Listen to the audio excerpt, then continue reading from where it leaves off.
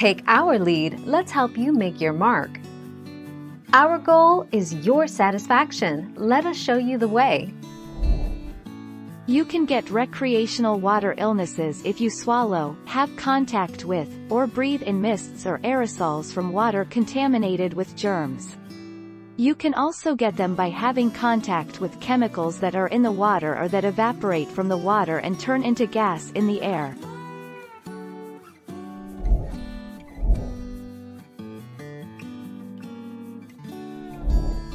Take our lead.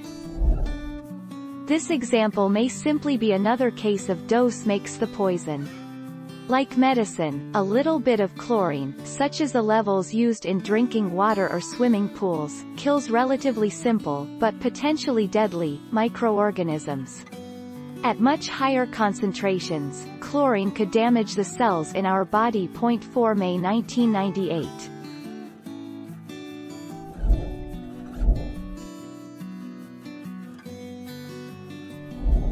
Let's help you make your mark.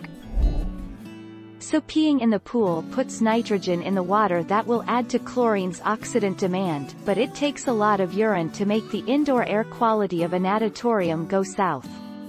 Either way, we have to address it once it's in the pool. 28 May 2020.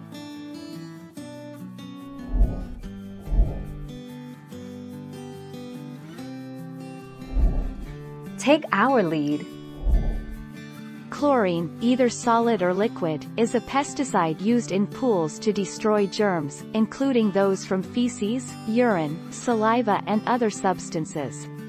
But excessive exposure to chlorine can cause sickness and injuries, including rashes, coughing, nose or throat pain, eye irritation and bouts of asthma, health experts warn. 6 June 2018.